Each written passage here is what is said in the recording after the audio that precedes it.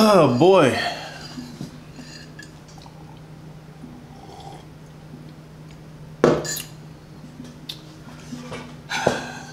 YouTube, what's up? I honestly don't know what to say. But we're back. We're back here making the content that's supposed to be on the channel.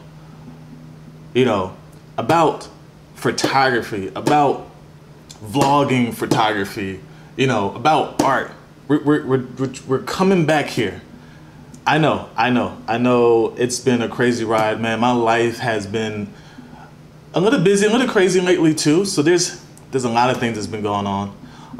And if you guys have been following me, you know, in the last couple of months,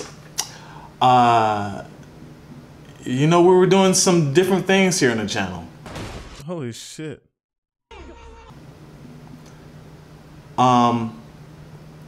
But you know, we're not even gonna think about that stuff. That stuff is old news. You know, we're going back to where the true essence of why I built this channel. That's what we're focusing on here today. And this is the start of, you know, not a new journey, but just a recontinuing of where we left off from. Because I think it's actually been a year since I've made a video like this, like photography related. I think it's been a year, which is crazy. Because your boy, I was going strong then, you know. But speaking of going strong, man, I started kickboxing classes, and let me tell you, the first 2 classes, like, I thought I was gonna die. I was so close to like quitting, but then I was like, no, that's not the reason why I joined kickboxing class. I joined it because it's gonna be hard as hell. It's gonna push me, but it's also gonna get me fit. It's also gonna keep me healthy, keep me young and athletic and flexible and toned. So I'm loving it. You know, I went to my 3rd class and things were just, it was just smooth. It was just, everything just kind of like laid out perfectly. So, you know, I mean, that's with anything, man. You just got to keep going with it. With my YouTube here, I can't give up or quit or try to do something different to gain quicker fame. Like, no, you just got to work towards it, man. You just got to keep going with it. It's going to be hard, but just pick yourself back up and keep pushing. So that's what I'm doing here. You know, it took me to try something else here on the channel to realize like where like I feel like my place is to be and where, you know, my passion truly lies.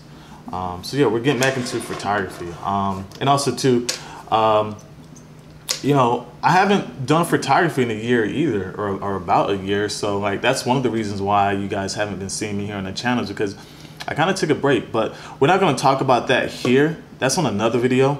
It might be before this one or after this one, but either way, that video is going to come up in the coming days or so, where I'm going to kind of talk about, you know, why I kind of quit photography.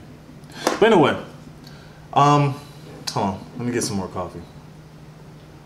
So anyway, guys, another life update. I'm in a new place. I moved to downtown Atlanta, Georgia, and I'm like in the heart of the city. I have this amazing view here of the pool. I'll probably show you guys here in a second here.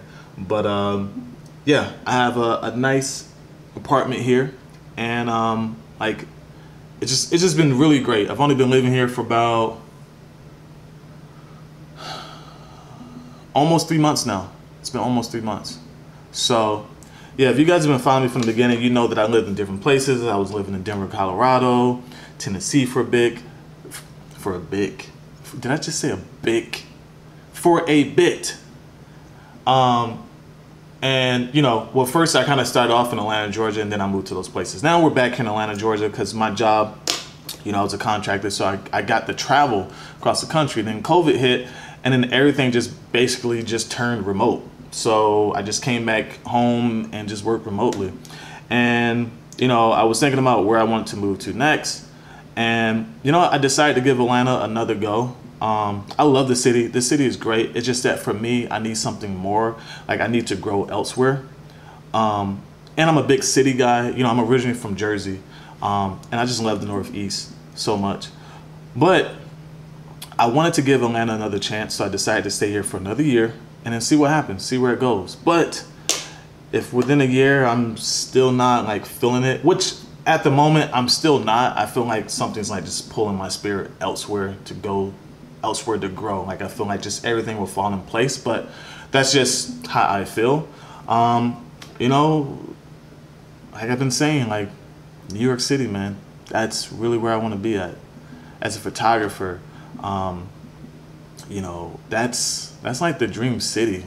Hell, I might even do a couple of street photography videos up in New York City, because it's just like that place, the architecture, everything. It's just a playground of just visual, you know, art everywhere.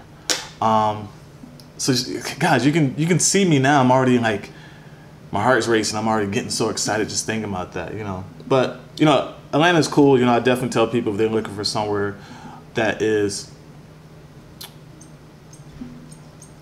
diverse. I want to say kind of like LA, but then I feel like I'm giving it a bad vibe. It depends. It could be like LA, a little bit of like New York in the South. It's the South. Like I think Atlanta is probably one of the best cities in the South to live in. It's just that I've been here for so long and I want other things, you know. And there are some problems that I do have with the city, but that's just me, you know. That's why people live in different places, because every place resonates differently for people. So, and another thing, oh, your boy has been streaming. So, you know, I'm a gamer at heart. You know, I like watching anime and stuff like that. So I'll be streaming on Twitch. So if you guys want to follow me on Twitch as well, you can definitely do that. There is a couple of photography related things. Like I am trying to start streaming my live, like, so when I'm having portrait shoots here in the apartment, I get my GoPro set up and I just set it up so it's a live, like behind the scenes of my photo shoots. And then I also do like a live stream of me editing those same photos. So I have like some videos up in there now, and then I have a photo shoot coming up, which I'll probably make a vlog on that. But then I'm also going to stream that photo shoot as well on my Twitch. So if you ever want to come in and see how I take my photos, check me up on Twitch on Don't Jinx Me. But anyway, besides that, y'all, the main purpose of this video here is to kind of show you how I set up my own photography studio in my apartment here.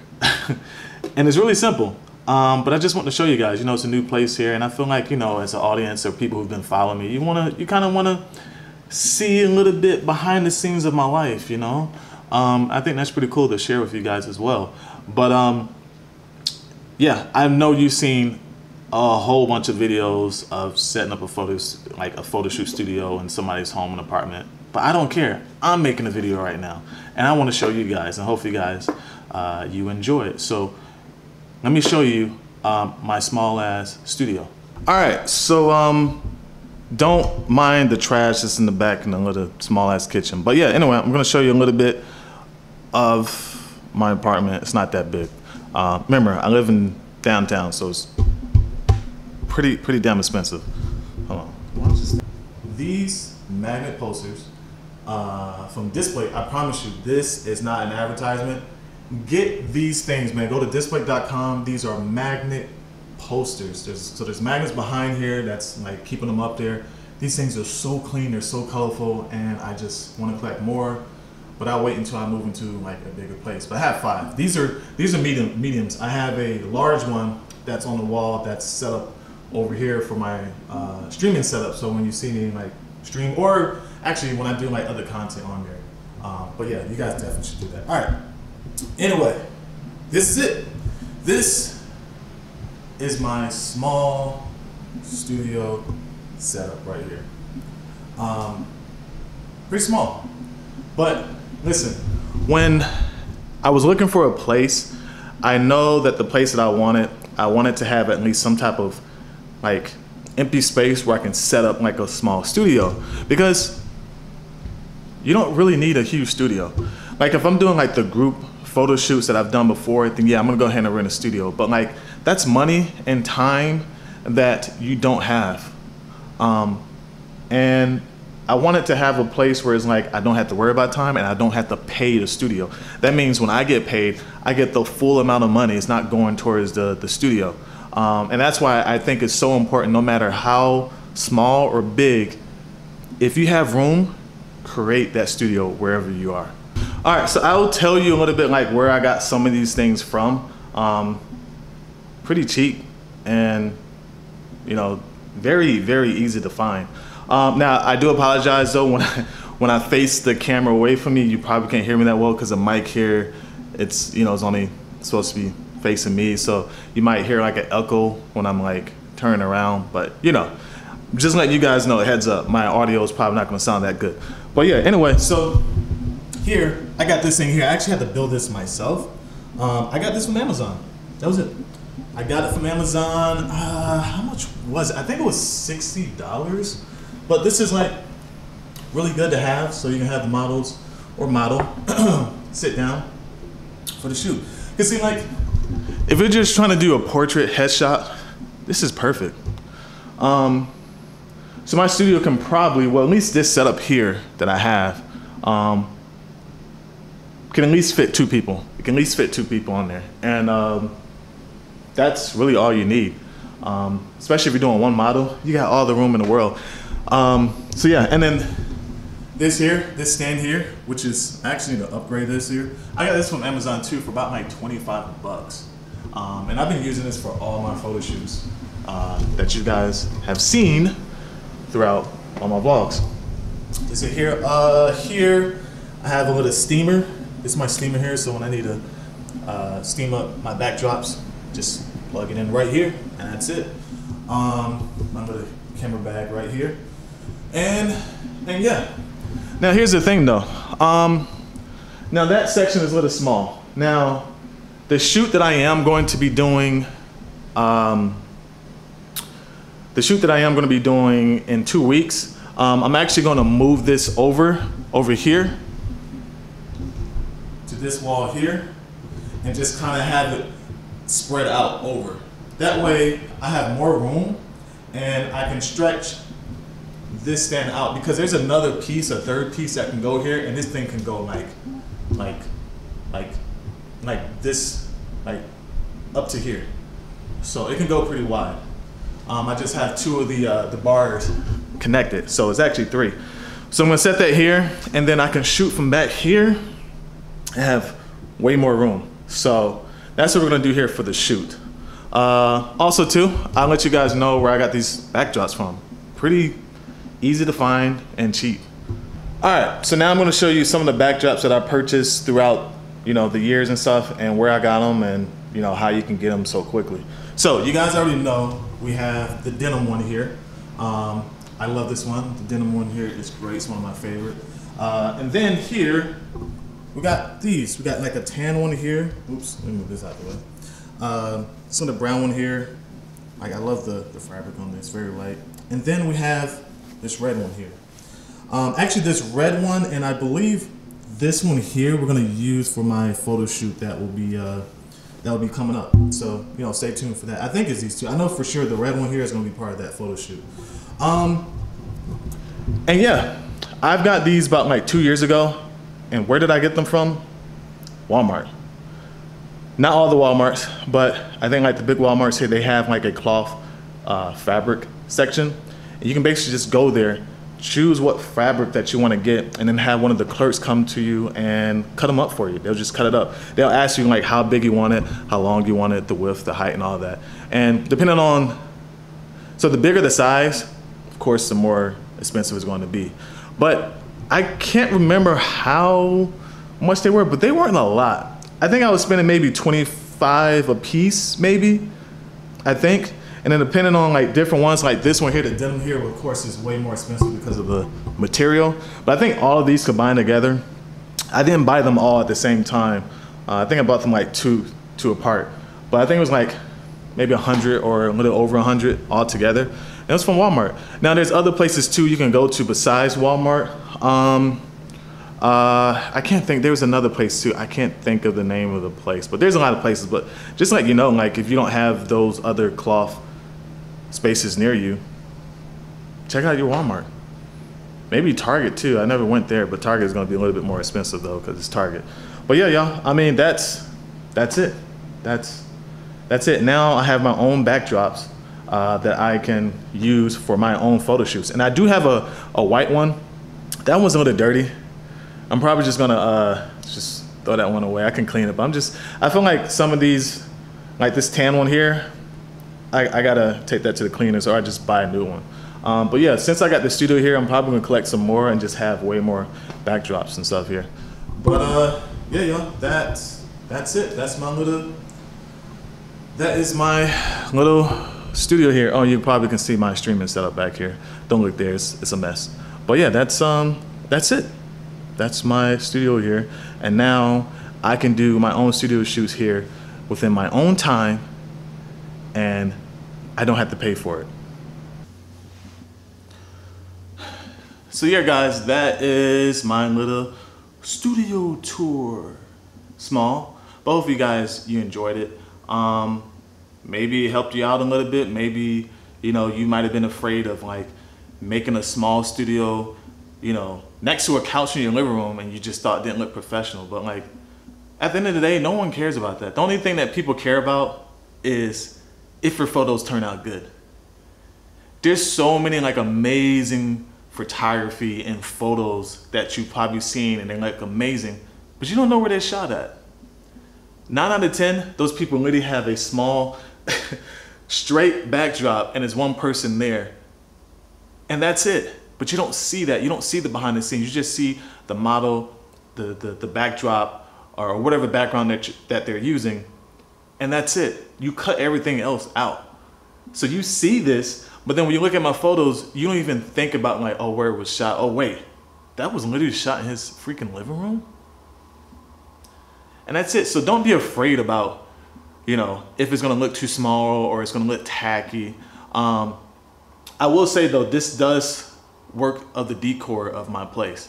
I have it set up like this all the time with the wooden stool and all that. It's literally set up like this when people come in. It just looks nice. It gives that kind of artistic vibe to my place, you know, next to my record player too. But it's just like, you know, like you can do it anywhere. And you know, one of my dreams is always having like my own like actual studio, like an actual office or a building. And maybe one day that will still come to pass. You know, it's a lot of patience, a lot of saving up a lot of money to do that, but I can start here. I can start growing a clientele here for free. Well, I'm paying rent here, so I'm literally paying for that here. But I don't have to pay $200 for 2 hours at a studio where I gotta rush. Where I can be here, take my time and take 3 to 4 hours, you know, as long as everyone is comfortable with that, and not have to worry about feeling rushed. I can do everything on my own time, in my own space, right here. That's it. So yeah, guys, yeah, you know, honestly, this felt good to kind of do this again, you know, creating like a story and talking to you guys. It feels great. It feels good to do that, and to do this here in my new place. It's pretty damn sweet. But yeah, guys, definitely look forward to more videos like this. Now, my content now, like, it's not gonna come out like a lot. I'm gonna at least try to have, you know, a couple videos a month or so, but it's not gonna be consistent where it's gonna be like a video every week or so like that. I'm just gonna go with whatever my gut tells me and what I want to create, because that was another thing too, is like just being burnt out and trying to race this this YouTube algorithm and fame and all that. Is just like, it's not the best way for me. And then I'm doing Twitch streaming and other things too outside of streaming, working out, dating, trying to hang out with friends and, you know, other stuff, and just relax too. It's kind of hard to do that. You know, it's kind of hard to be stuck on this, but you never know. Like, maybe there would be a month where I'm like doing two videos a week. And then maybe there might be a month where there's only 2 videos of that whole month. It just really depends on how I'm feeling, what content I can share, what ideas and thoughts that I feel like it's worth creating a video for, and if I have a photo shoot going on too, you know. So that also too, like if I don't have any photo shoots going on, then it's, you know, there's no content on that. I honestly don't know how these people, like all these photography vloggers, they be having photo shoots like literally every week. And I don't have that. I don't know. Maybe I gotta continue networking again and put myself out there where people are reaching out to me again to do that. But that's a lot. But yeah, I don't know. We'll see. But anyway, guys, I'm happy to be back here for the ride. I'm happy you guys are back here again. I'm glad some of you guys did not leave me when I was transitioning to something new that did not work, and I didn't really want to do it anyway. But yeah, guys, if you're new here to the channel, make sure to hit the subscribe button. It helps me out here. This is a photography content channel here. And also too, if you didn't know, I shoot with the Fujifilm camera. I really want to get that new, what is it, the XH-S2. If not, I'll just get the XT4. They're both good. Yeah, but and also too, make sure to hit the like button, guys. That helps me out with the YouTube algorithm, of course. And comment below. Tell me your thoughts on my studio. Did you like it? Do you think there's some things I need to improve? Or did I give you some ideas? Or did I push you to actually just say, fuck it, I'm gonna create my studio right now at my place. Doesn't matter how it looks, I'm gonna do it right here. Let me know, guys, in the chat below. And with that, guys, we are gonna end the video here today, and I will see you guys on the next one. Peace.